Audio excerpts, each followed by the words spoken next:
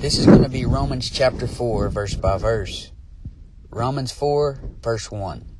What shall we say then that Abraham our father, as pertaining to the flesh, hath found?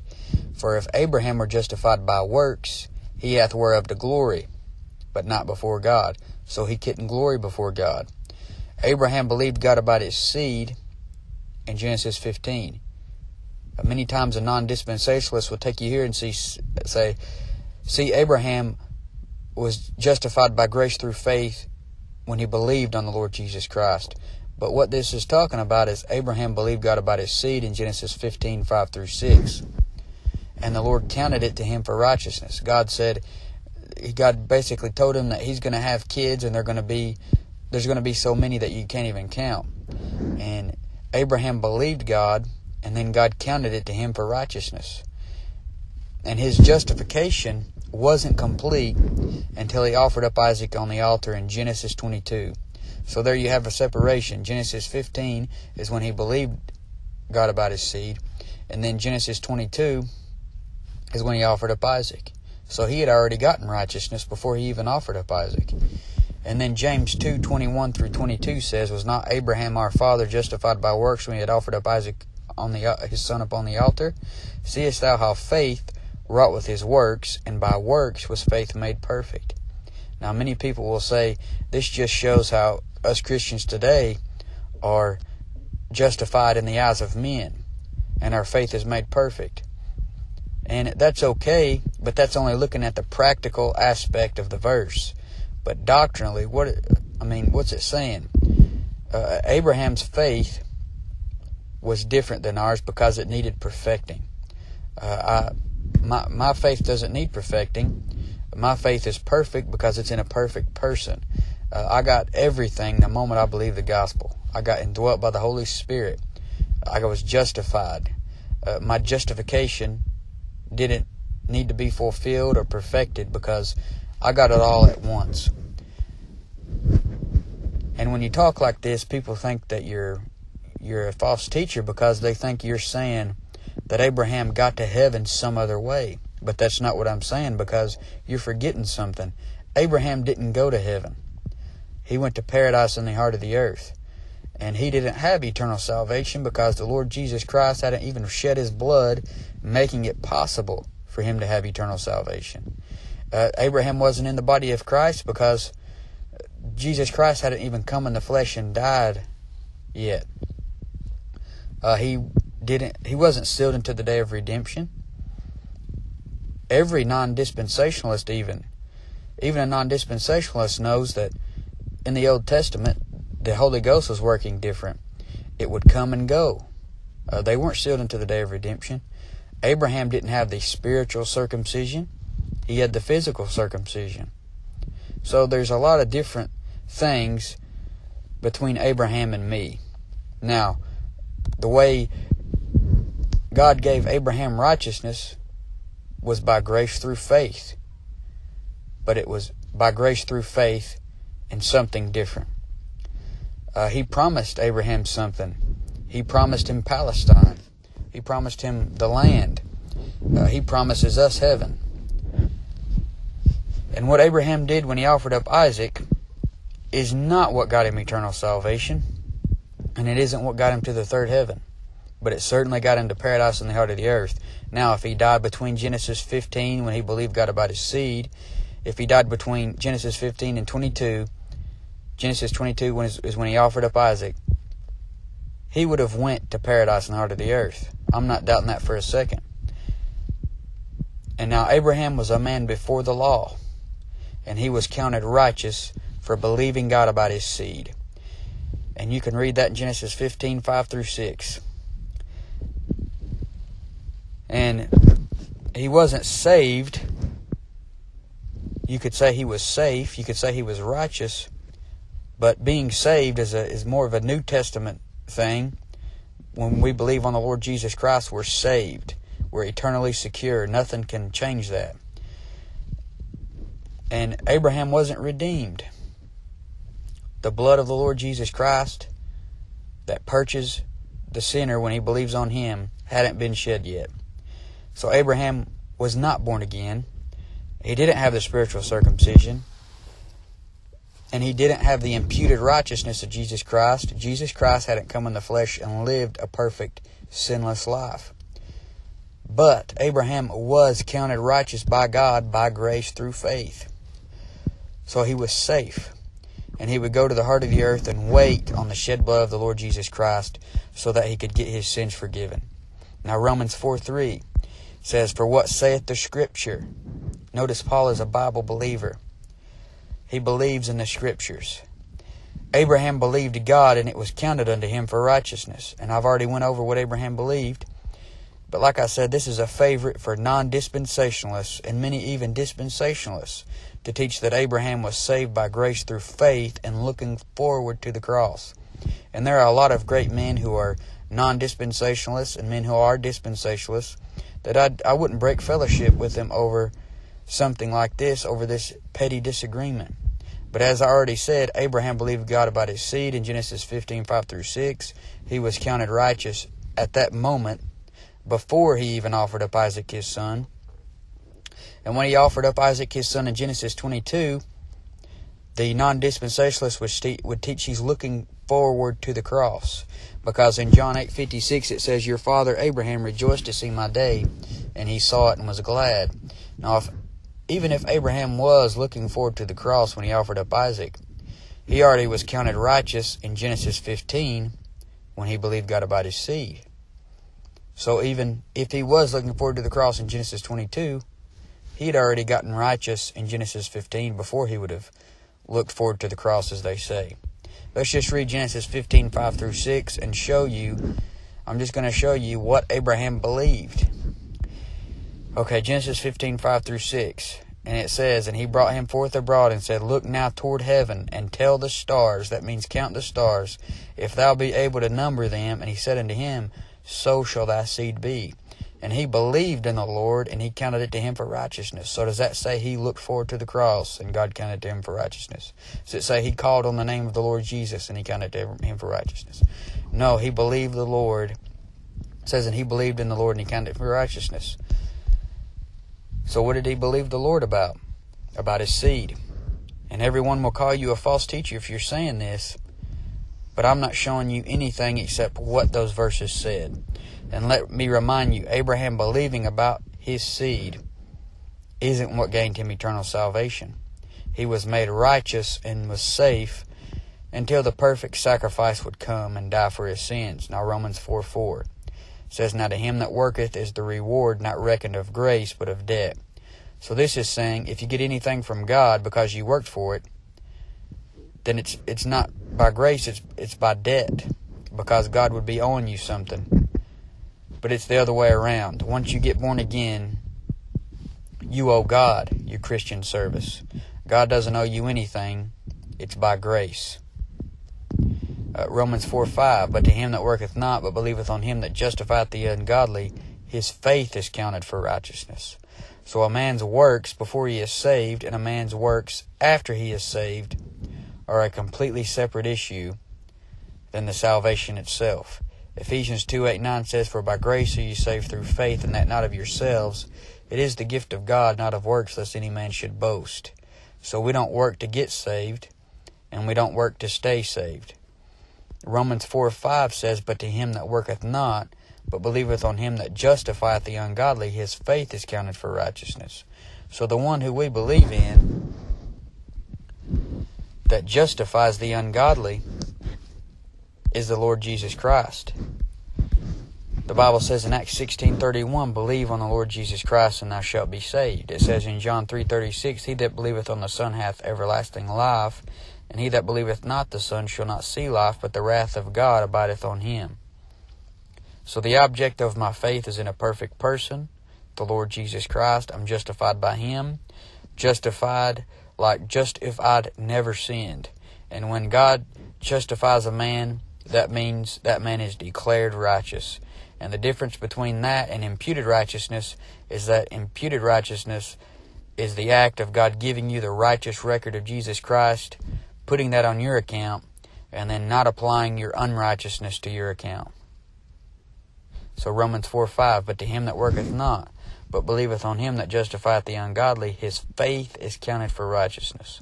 So do you want to be justified? Who gets justified according to the verse? The ungodly. So everyone who gets saved must know they are lost. They need to know that they've sinned against a holy God and have offended God.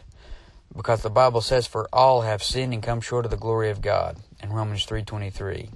But Romans 4:5 says your faith is counted for righteousness. So not your water baptism, not your living a good life, not your changed life, not your fruit, your faith.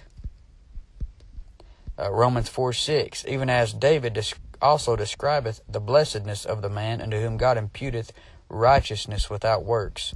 So David had something that most Old Testament saints under the law didn't have, and that is something called the sure mercies of David.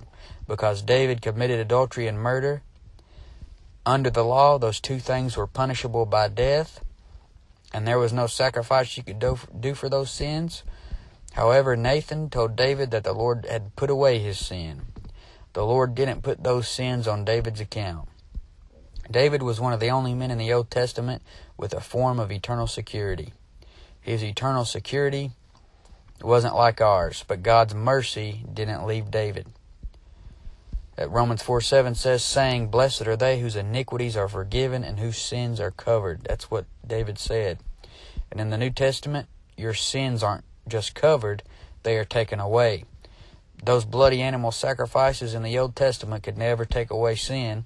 According to Hebrews 10:4, it says, for it is not possible that the blood of bulls and of goats should take away sins. So the sacrifices only gave the Old Testament saint temporary forgiveness, and he never had his sins cleared. According to Exodus 34:7, where it says, keeping mercy for thousands, forgiving iniquity and transgression and sin, and that will by no means clear the guilty. So those Old Testament saints couldn't have eternal salvation until Jesus Christ shed his blood. Any of them who got to the third heaven got there because of the blood of the Lord Jesus Christ, not because any of their works. And when Jesus Christ was in the heart of the earth for 3 days and 3 nights, he preached to those men in hell, and he preached to the Old Testament saints in paradise, which was also in the heart of the earth. And you can read about that in Luke 16, about paradise, a place in the heart of the earth where Lazarus and Abraham both were. And when Jesus Christ rose from the dead, he took some, if not most, of the Old Testament saints with him. He led captivity captive. Ephesians 4:8-10 talks about this, and it says, wherefore he saith, when he ascended up on high, he led captivity captive and gave gifts unto men. Now that he ascended, what is it but that he also descended first into the lower parts of the earth? He that descended is the same also that ascended up far above all heavens, that he might fill all things. And at the resurrection of Jesus Christ, many of the bodies of the saints which slept arose and appeared unto many. And there is a verse you don't hear preached at church much, but in Matthew 27:52 and 53, it says, and the graves were opened, and many bodies of the saints which slept arose and came out of the graves after his resurrection, and went into the holy city and appeared unto many. When you're doing your Bible reading, that's one of those verses I don't think people really stop and think about what they just read. But that's an incredible event that happened in the Bible, but you don't hear anybody. I don't know that I've heard any preacher talking about that really, except for just a couple. But many will deny the fact that the Old Testament saints went to the heart of the earth when they died. But it's clearly shown, as I said in Luke 16, and Ezekiel even talks about the nether parts of the earth, talking about the trees of Eden and those that drink water in the nether parts of the earth in Ezekiel 31. And I clearly see in the Bible that there are 2 sides of hell before the cross, at least before the cross. You got a side of torment and you got paradise. And Samuel, when he gets called up, it even says back there, it says, bring me up Samuel. So Saul knew about paradise. And now David says in Romans 4:8, blessed is the man to whom the Lord will not impute sin. So imputed righteousness has to do with you receiving Christ's righteousness. and God not imputing your righteousness to your record. Imputing your unrighteousness to your record. You need the righteousness of God because yours is no good. And the Old Testament saints, they had their own righteousness. They didn't have the imputed righteousness of Jesus Christ. But even their righteousness wasn't good enough to gain them eternal salvation. Now Romans 10:3 says, "For they being ignorant of God's righteousness and going about to establish their own righteousness, have not submitted themselves unto the righteousness of God." So you can't get righteousness, real righteousness, any other way than believing on the Lord Jesus Christ. Romans 4:9, "Cometh this blessedness." The blessedness is the imputed righteousness. "Cometh this blessedness then upon the circumcision only, or upon the uncircumcision also? For we say that faith was reckoned to Abraham for righteousness." So this blessedness comes on anyone who chooses to get in on it. God is a whosoever will God, and the uncircumcised, which would be the Gentiles, along with the circumcised, which would be the Jews, they both have to come the same way, and that's by faith. If they die in unbelief, both Jews and Gentiles, no matter what, end up in hell if they die in unbelief. Faith was reckoned to Abraham for righteousness. And Romans 4:10 says, how was it then reckoned? When he was in uncircumcision? When he was in circumcision or in uncircumcision? Not in circumcision, but in uncircumcision. So what this is saying is, Abraham got righteousness in Genesis 15, and Abraham didn't get circumcised until Genesis 17. Genesis 17:10 through 11 says, "This is my covenant, which ye shall keep between me and you and thy seed after thee. Every man-child among you shall be circumcised, and ye shall circumcise the flesh of your foreskin, and it shall be a token of the covenant betwixt me and you." So Abraham was given righteousness in Genesis 15, and he wasn't circumcised until Genesis 17. So Abraham got righteousness before he was circumcised. So watch out for those who say you need to be circumcised to get in on the gift of God, or that you need to be baptized to get in on salvation. Because today it's not circumcision they push on you. They claim the water baptism is necessary for salvation today.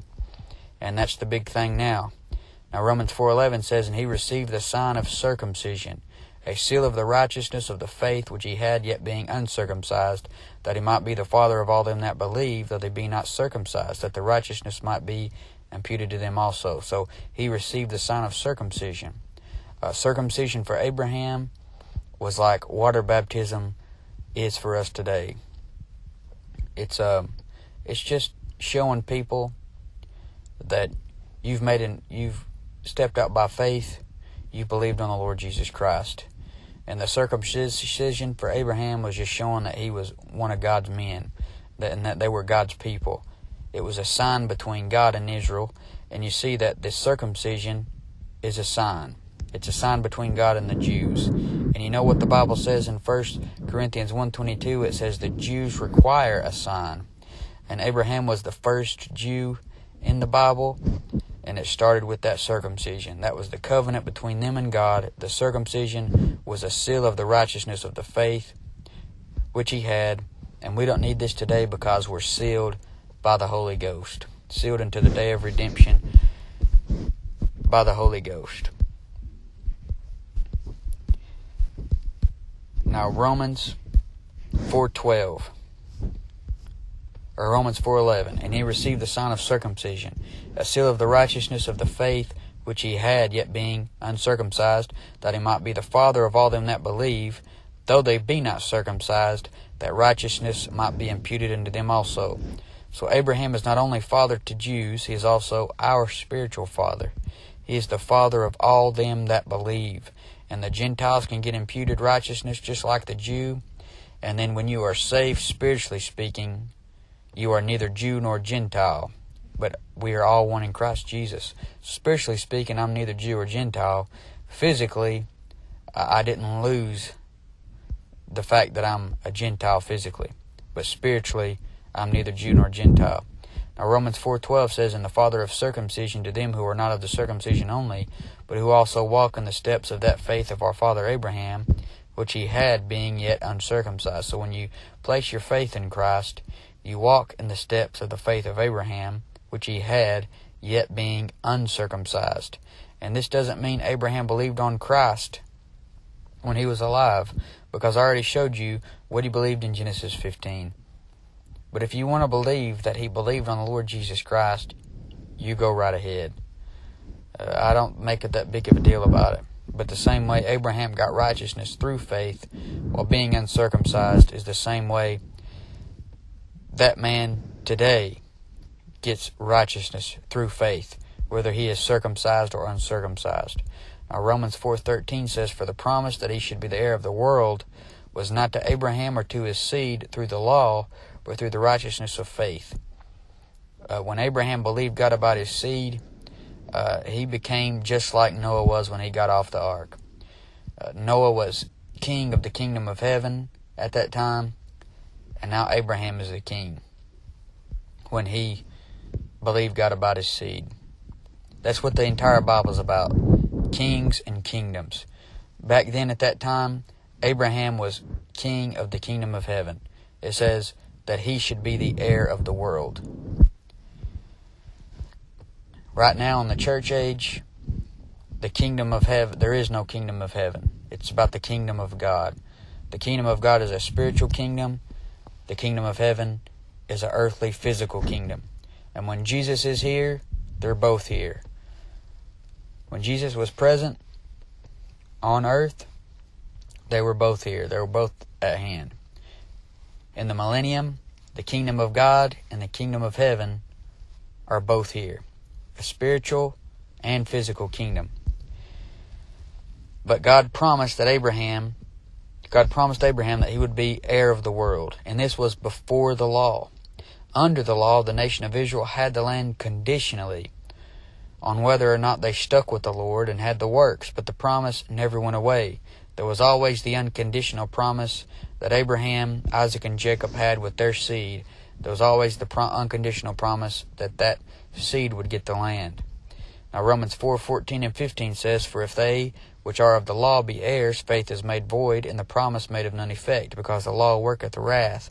For where no law is, there is no transgression." So the idea is, if a person doesn't even know the law, they don't know they are a sinner, so the Lord doesn't put the sin to their account. For where no law is, there is no transgression. So the Lord doesn't put the sin to their account. For example, a 2-year-old kid doesn't know he's a sinner. He may know he does wrong because his parents yell at him, but he doesn't understand that he is a sinner against God. And for this reason, he would go to heaven if he died, because where no law is, there is no transgression. Now Romans 4:16 says, "Therefore it is of faith, that it might be by grace, to the end the promise might be sure to all the seed. Not to that only which is of the law, but to that also which is of the faith of Abraham, who is the father of us all. During the millennial reign, saints in the body of Christ will also get in on the land."